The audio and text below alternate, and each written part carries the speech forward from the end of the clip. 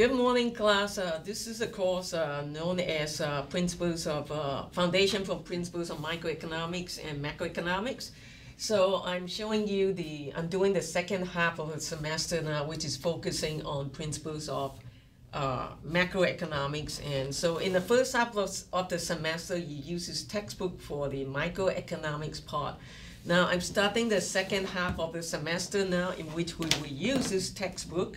This is known as Principles of Macroeconomics. So we will start with Chapter 4 today, because Chapter 3 had already been covered in the previous section of microeconomics, which was the one on supply and demand. So as usual, please take note and take out your pull out your PowerPoint slides so you can look at it at the same time and take notes as well. And when I write on the whiteboard, that's when you want to take major notes. Okay, so without further delay, we're going to get started now with Chapter 4. So in Chapter 4, we're going to deal with a big part of the economy. So I'm going to write this here.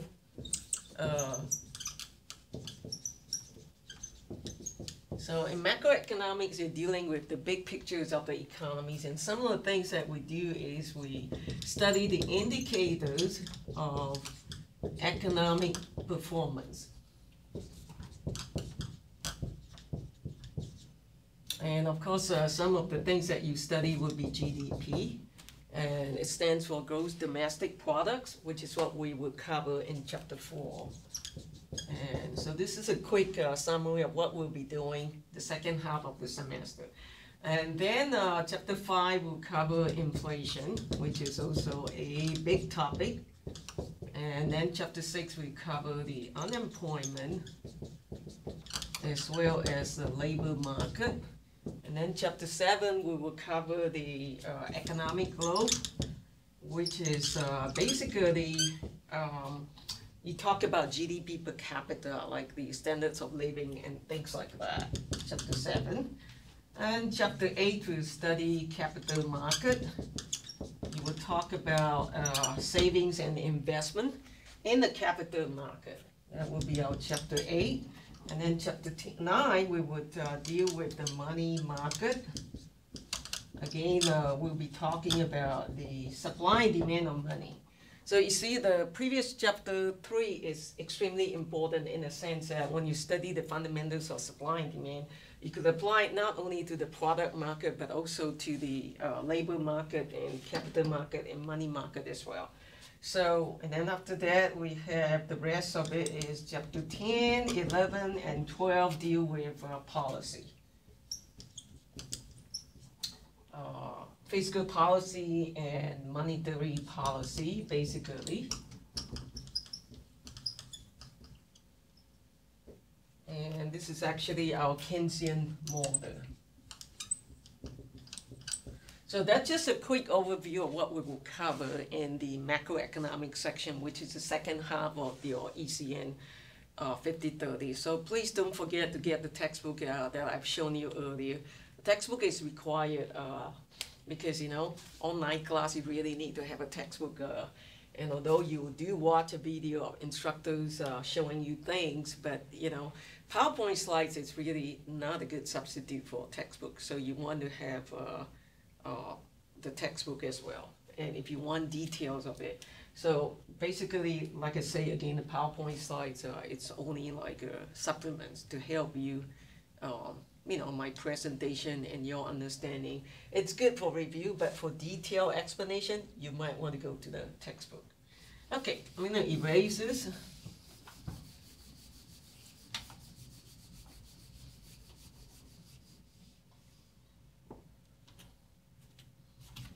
So I'm going to go to Chapter 4 now.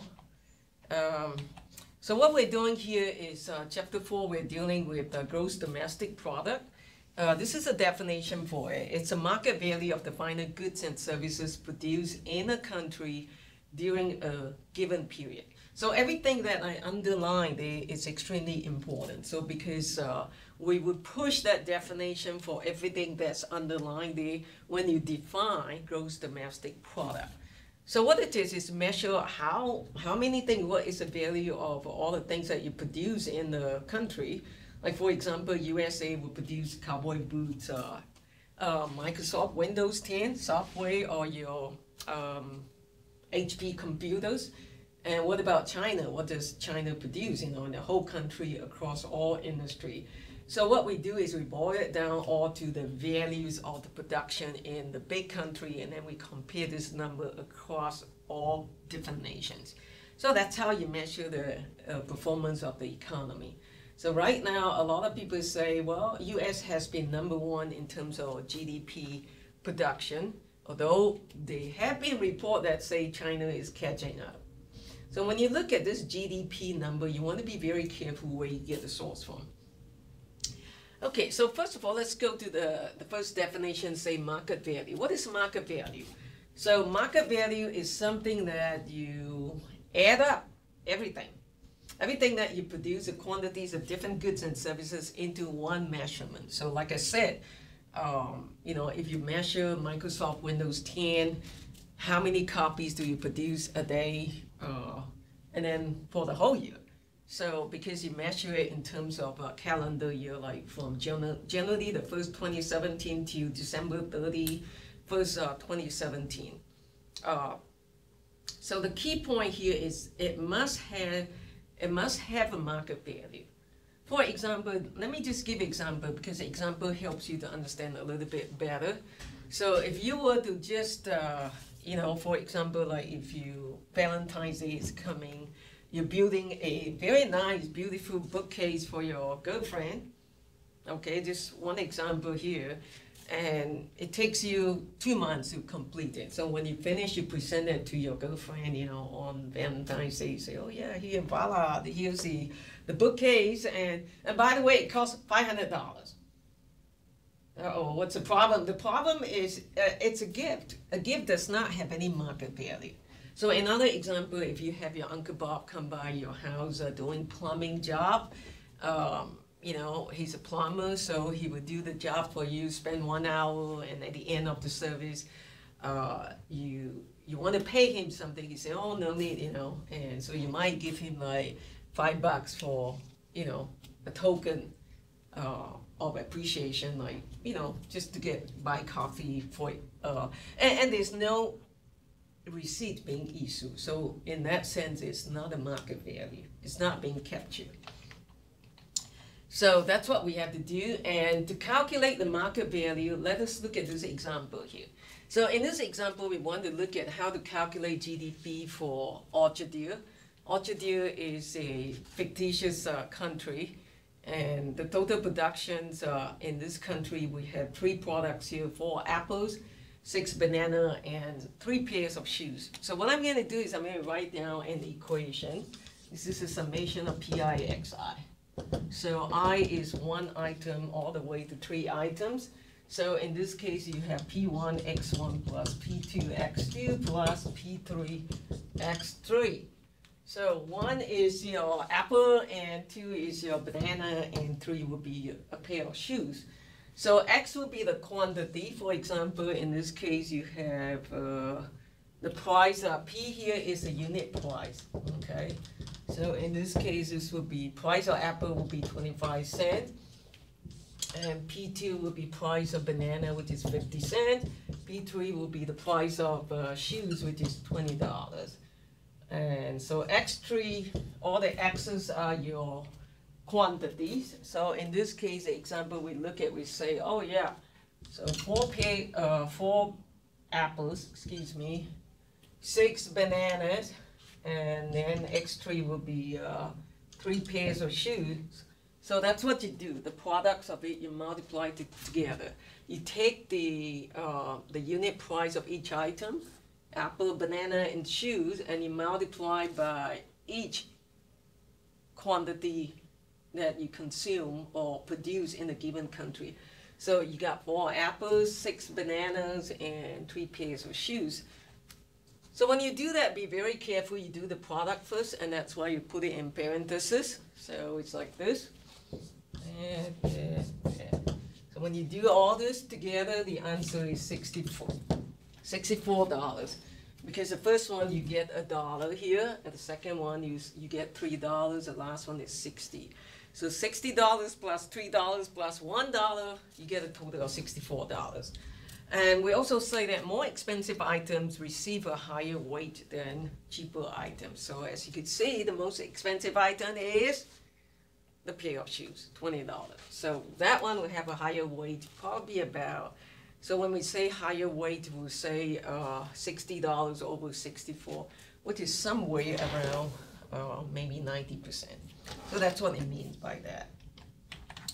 Okay, next definition that you saw me underline earlier is the word finer, goods and services. What is finer means? The word finer here as compared to intermediate goods, for example. This is the one that you consume by the ultimate user, the end user, because they're the end products of the production process, therefore they count as part of GDP. For example, if you compare to intermediate goods, well, for example, if you want to buy a computer, and you go to Best Buy and buy it. Now, when you buy a computer, you come home, you want to plug it in and you want it to start running. You do not want to buy parts. Like, oh, yeah, I'm buying a monitor, I'm buying the keyboard, I'm buying the motherboard, I'm buying the CD-ROM drive, I'm buying a power supply, and then you put it together. So, no.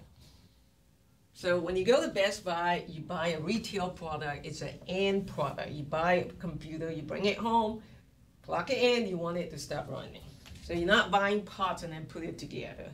So all these parts are considered intermediate goods. So it's just like buying a car.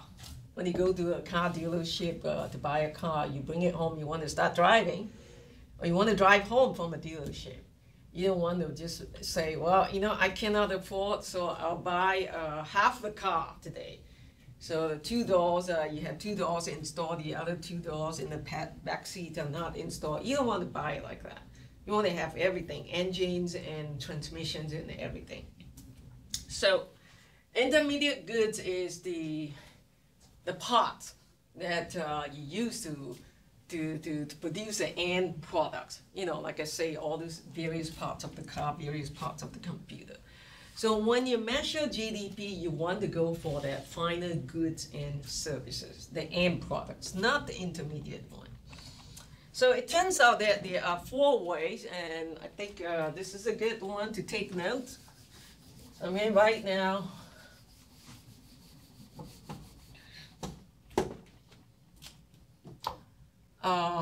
methods for computing GDP. So the first one is known as production method. And this is the one that you saw me using the example earlier.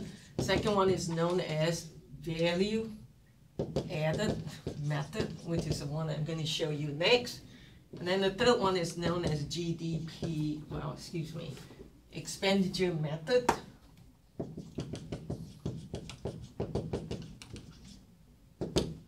And then finally, there is an income method. So we'll talk about this coming up. So let's talk about the value-added method.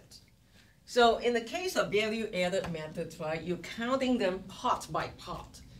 But then when you add up all the parts of the production or different processes along the line from upstream to downstream product, so your final product, the number should be the same as your, the value should be the same. Your last item that we produce should be the final goods, the value of the final goods and services.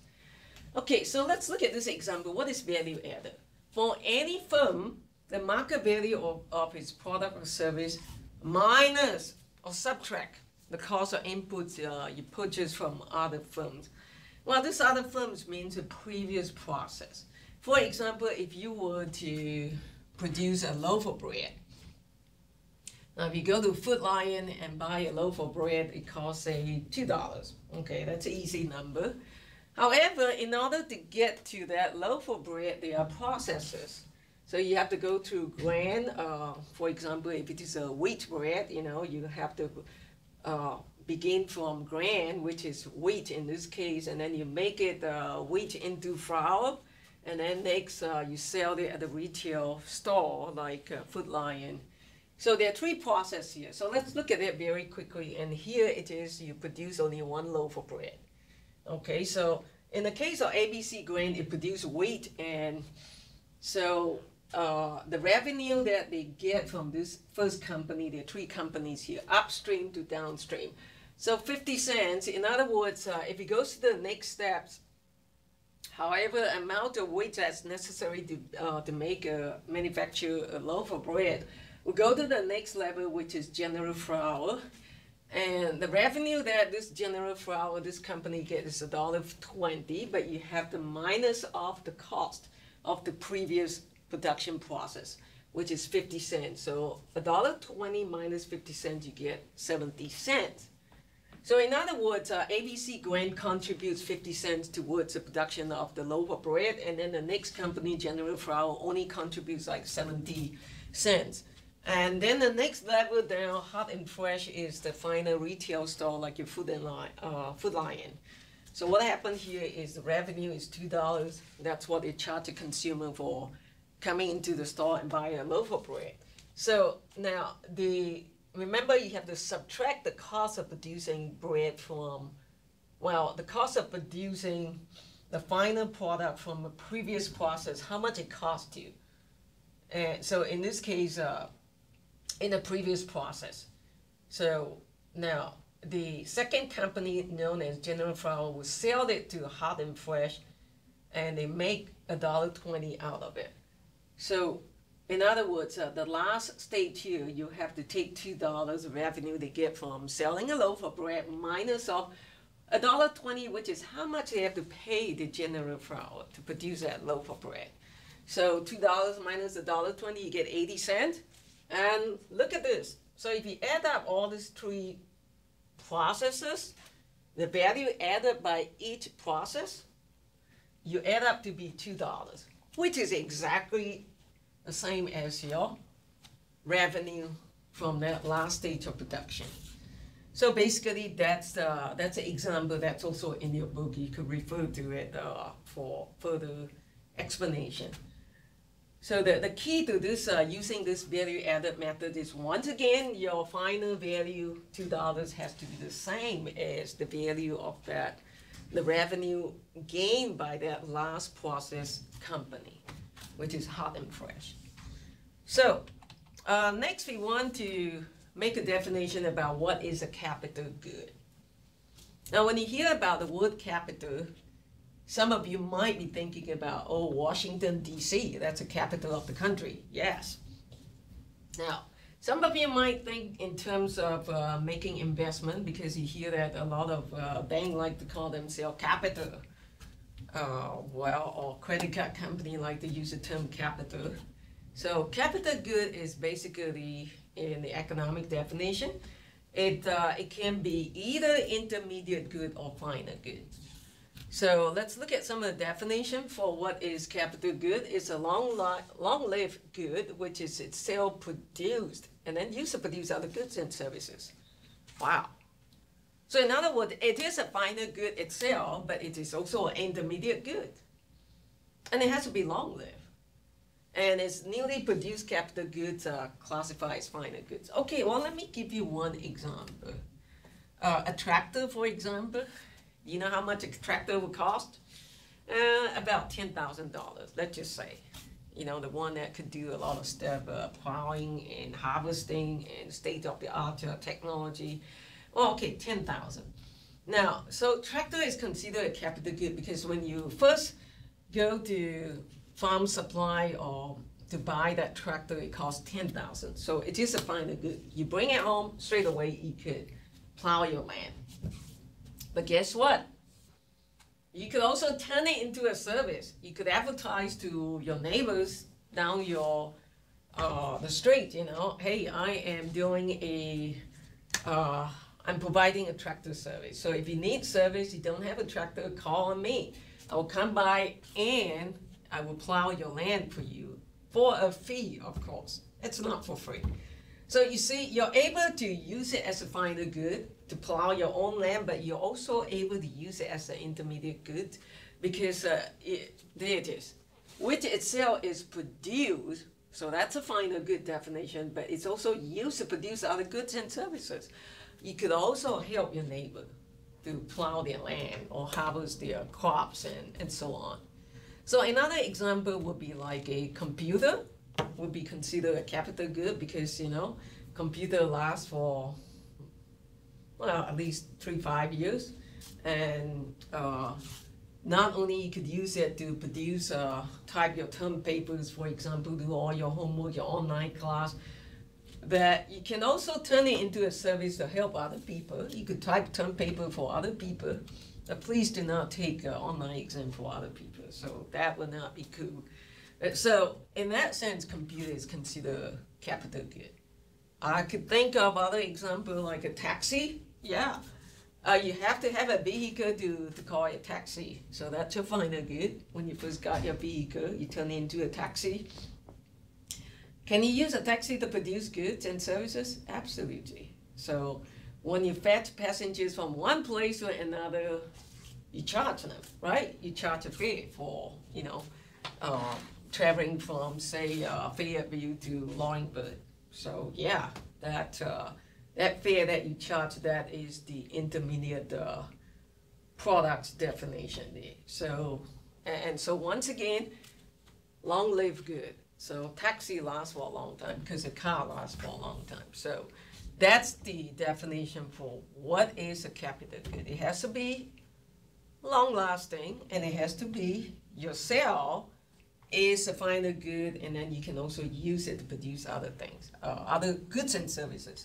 That part qualifies as intermediate goods. Okay, so another next definition about this GDP is the period of time. So now everything produced within the country, USA, during a given period of time, and so usually it's 1 calendar year. And the other thing is, in terms of geography, it has to produce within the country, not in Mexico or Canada. For example, you have a lot of Toyota plants. Toyota is a Japanese company, car producer, right? Car manufacturers. Oh yeah, you have a lot of them in USA. So does it count towards USA GDP? Yes, because you're producing them inside the border of USA. It does not go to Japanese GDP, but it goes to USA GDP because you produce them within the geographical land of the USA. Okay, so two other examples here. Electronic component produced in the US by foreign-owned companies are counted. Well, that's sort of like the Toyota example I just gave. Now, the next one, electronic component produced in Mexico by American-owned companies are not counted. So if you have a HP plant in Mexico, they're producing something, so that goes to Mexicans' GDP because it's in their land, produced in their land, even though it's owned by American company. So likewise, if you have a HP Hewlett Packard manufacturers factories in China, so whatever you produce in China, HP is an American company. It goes to Chinese GDP, not the American GDP, because you produce it right there. And that is, so that's how we define it. So given period, we talked about it already. Usually we count it within calendar years. And there are times that you could see that GDP is being computed as like quarter, first quarter, second quarter, 2017, and then third and fourth quarter of 2017, for example. So that's kind of like straightforward, or you could count it as monthly if you want. Now, there are two things that you should pay attention. These 2 points are very important. Number one, the sale of the used good is not counted. Wow. What does that mean? If you buy a used car for, say, $3,000, it's not going to count toward this year's GDP because it was produced in the year 2000 when the car was first produced. So the sale of the used good is not counted. Just like if you buy a house, the house is 100 years old and it was counted 100 years ago. So you're not counting it again when you rebuy the car. However, the services, the real estate commissions, you know, people who sell you the car, you hire a real estate agent, they charge commission. That part is considered the service rendered in the year that the transaction takes place. Even though it's an old house, even though it's an old car, you still have to take into consideration the real estate commissions as well as the car dealership commissions. So remember, the salesman come up to you and sell you the car, they get their commission. That commission is considered the service rendered that year when you buy the car, when you buy the used car. So remember that. These 2 points are important. The sales of the used good not counted, but the commissions of the service are counted. Okay, next we want to look at this example very quickly. Let's see, that's number 9. Okay, in this example, we look at a 2010, I think your textbook will have a more up-to-date number year there, but that's okay, we just take this for example. So in this case, you look at consumption, investment, government, and GDP. So we're getting to this part, expenditure method, where you use GDP is C plus I plus G plus NX. And let me show you the next.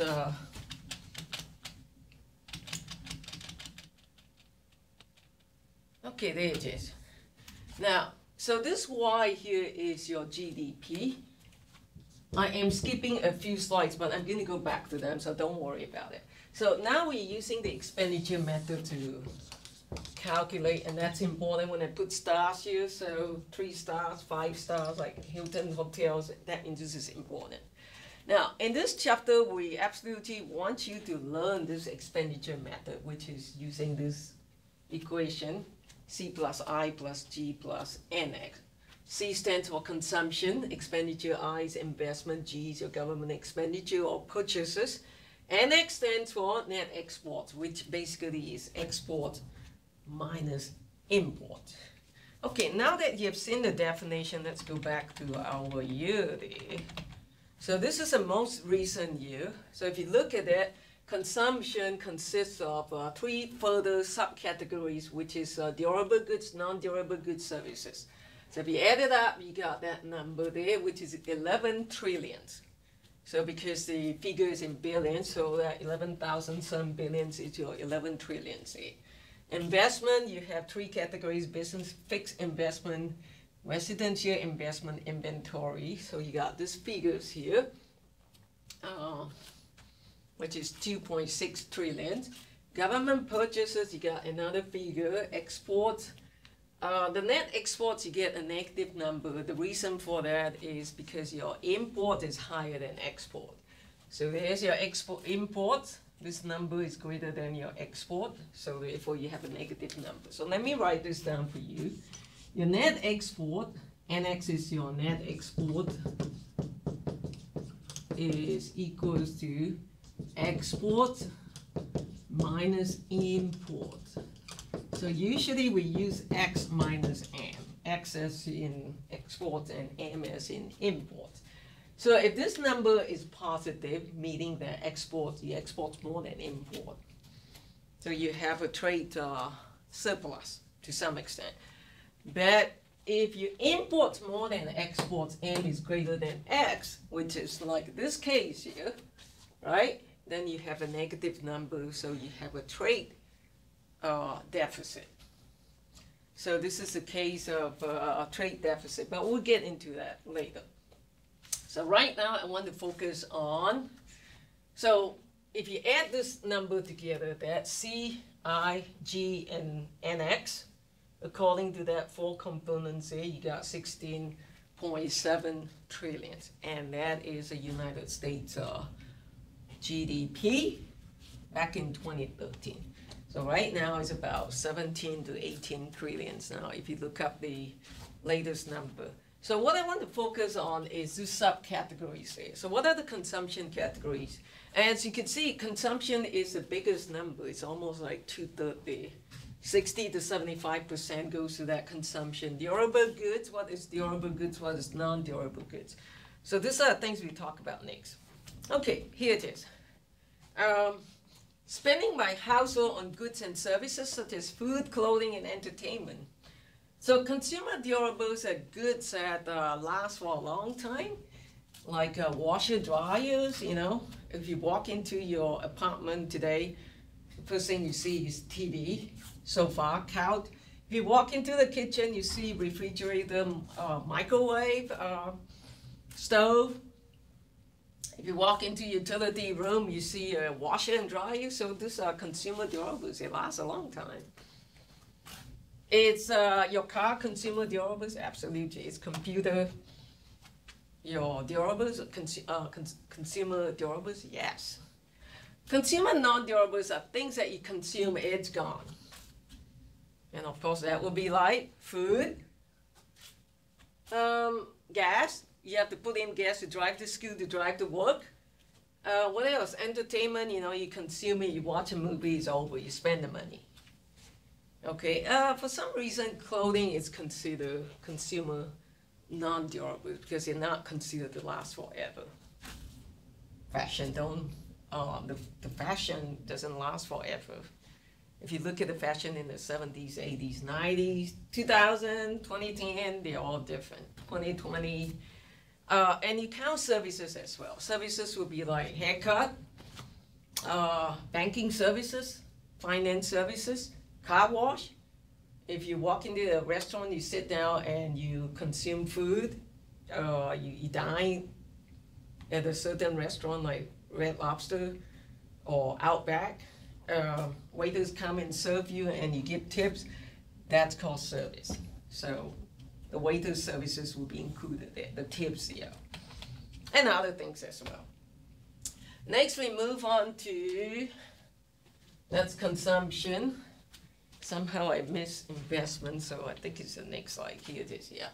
So investment, which is the next one here, you have subcategories as well. That is primarily on capital goods and housing, investment. Something in the future. Business fixed investment. Residential investment is mostly like apartment housing, you know, that sort of thing. Inventory investment would be like if you sell car, right? You're supposed to sell 1,000 cars, but then by year end, you still have not sold that 900. So then 100 units will be considered as inventory left in the warehouse. So we have to take that into consideration. So look at some example in your book. Now, business fixed investment will be something that you use for business. For example, you, in a given company you work for, usually there's a computer, there's a company car, there's a company phone. So, you know, company computer, right here, where I'm standing right now. So we got all this fixture, we got the camera, we got the whiteboard, you got the screen, you know. These are all fixture, well, and to some extent, business fixed investment of UNCP. It belongs to the university and it's a fixed investment. So it's this computer right here, the room right here, because other people could rent it for service. Important thing to notice, investment does not cover stocks and bonds because stocks prices change every minute on a daily basis, so you cannot capture it. It's dynamic. So for that reason, it's not fair to include stocks. We never did include stocks for any computation of GDP. So that's for I, which is investment, the subcategories. Let's go back to G. G is your government purchases or government expenditure. So you look at all the government, all different levels, like federal government, the state government, North Carolina, for example, local government, all final goods and services. So UNCP, Pembroke, Loringburg, Lumberton, in this area. And it also includes the pay, the salaries of state employees. For example, I'm a professor, I'm hired by UNCP, which is a state university. So yes, so whatever I receive as my salary is considered part of the government expenditure there. So is military spending, the defense, all that, that's also included under the GDP calculation under the categories of government purchases or expenditure. Now, there are two things that you need to make a note. That's last 2 points here. Number one, the government purchases, that G here does not include transfer payments. What is transfer payment? So I'm going to write down the definition for transfer payment for you. Okay. And you can look this up in the book too. Any expenditure from the government, that's my short form for government, to the eligible part person without, that's my short form for without expecting any services in return. So for example, if you're unemployed, you prove yourself to be bona fide unemployed person, so you receive unemployment compensation from the government. So what that means is that that's your transfer payment, because you know, the government will give it to you because you're eligible. They're not going to ask you to come back and perform community service for 10 hours over the weekend. No such thing. You're eligible for it, so you get it. Scholarship is like that. If you got high GPA, high SAT scores, for example, all those things means you are probably eligible for a good scholarship, and so you get the money from the government or from UNCP without expecting anything in return. Social Security, for example, you're over 65 years old, so you get it, you know, because you're over 65. Medicare, same thing. Medicaid, C-A-I-D. If you're of lower income family and you have small kids, you're eligible for Medicaid. So that's your eligibility, you get it. But without expecting anything in return from your part. So these are some of the examples for transfer payments here. Scholarship, once again, Medicare, Medicaid, Social Security, unemployment compensation. So that's your transfer payment. And G does not include that. So bear that in mind. Second thing is does not include interest paid on government debt.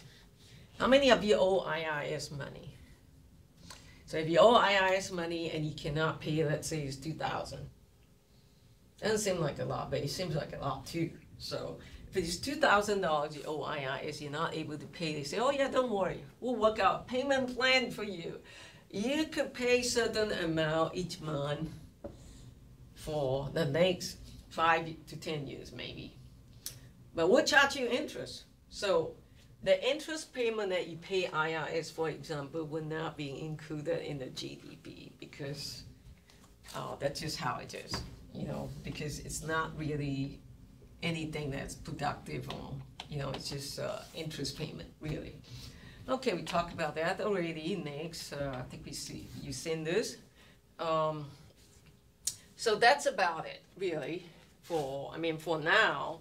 So next time we talk, we would cover what is income method.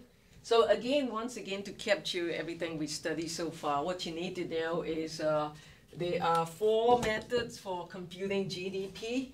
You need to know the definitions. Every single thing that on slide 1 that I underline is important. How do we define GDP? And then there are 4 methods. We cover production method, which is the straightforward one, P times X. P1x1 plus P2x2 plus P3x3. Remember the example I gave about the apples, about the bananas, about a pair of shoes produced in the orchard here. So that's production method. Value added method, we talk about the buying a loaf of bread for $2. How do you produce it? State by state, from wheat and then to flour and then finally to the final product, which is called bread that you get from Food Lion. So finally, almost finally, expenditure method is the most important one. So I put 5 stars there. So this is a Hilton concept. It's important because you will need to know this equation like the palm of your hand, because that is very important. And then you need to know what is consumption, this component, what are the subcategories, durable goods, non-durable goods, services. What is in the investment component? Remember fixed investment, inventory, residential investment. So you need to know the subcategories as well. And then when it comes to government expenditure, everything that the government spend, federal government, state government, local government, it could be a pay to state employees, like me, you know, a professor who work for a state university. And defense spending, anything that the government spend for public goods, like government hospital, you know, public schools, public hospital, public park, anything that has public in it, that's government expenditure. Public road, for example. And next we talked about it is your net exports, exports minus import. If the number is positive, that means you export more than import, that's good. But if the number is negative for net export, that means you import more than export. You import more tortilla, trying to remember the example, ponchos from Mexico, then you export cowboy boots and hats to Mexico. So if import is higher than export, then you have a negative net export there. So finally, income method, we didn't cover it, but we'll cover it in the next session. So that's all I have to say for today. Thank you. Done.